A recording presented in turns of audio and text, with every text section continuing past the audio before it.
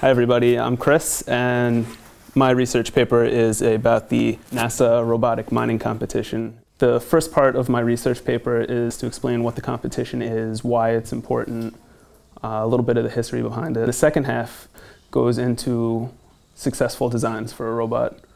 It's an annual competition at the Kennedy Space Center that is a competition between about 50 schools or so, and it's a simulated Martian environment where these schools design these robots to compete in this arena, and each team builds a robot that navigates through the arena and digs up some soil and brings it back and returns it. And they score you based on a few different things.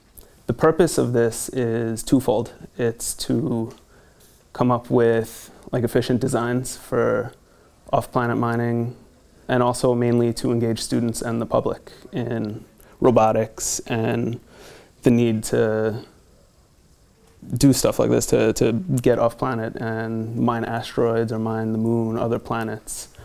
One of the big things that drove this was a few years ago in 2008 or 2009, NASA did this mission called L-Cross. They sent a spacecraft to the moon, ejected the empty rocket that would hit the moon, and a big dust cloud would come up.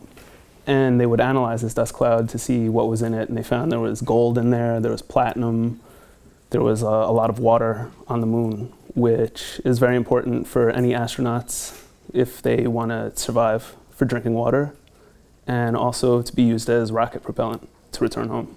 It's important for students before they're involved in their career to get a taste for doing stuff like this, to see what it's all about. And it's important to engage the public. It shows that this isn't some far-fetched sci-fi idea. It gets people interested in STEM, science, technology, engineering, and math. Part of the competition is showing the public and students, exactly like this, what it's all about. When we compete in this competition, they score you based on how efficient your robot is, really, how much it weighs, how much it's able to mine and bring back, the communications between a robot and where you are, because you don't get to see the robot. They stick you off in some room somewhere else, just this empty room with a TV screen. And you have this thing, and you just have to control your robot based on the TV screen. Or you could design your robot to be autonomous, where it can sense the arena around it, it can figure out, it knows how to dig, it knows how to return, which is a lot more complicated, but it's worth a lot more points. This robot is an older model. I can move it around, I hope I have it. I don't want to move it. But, so this is going to be similar to our current design.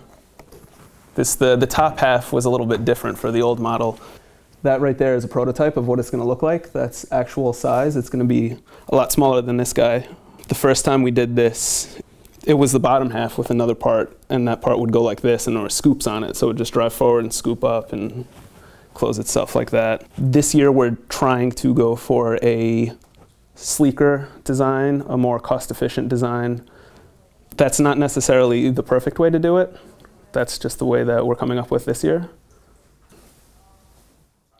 So this has just been a research project that I've been working on for this semester, and I decided to write a paper about it, and that's essentially what the paper's about. All right, thank you very much.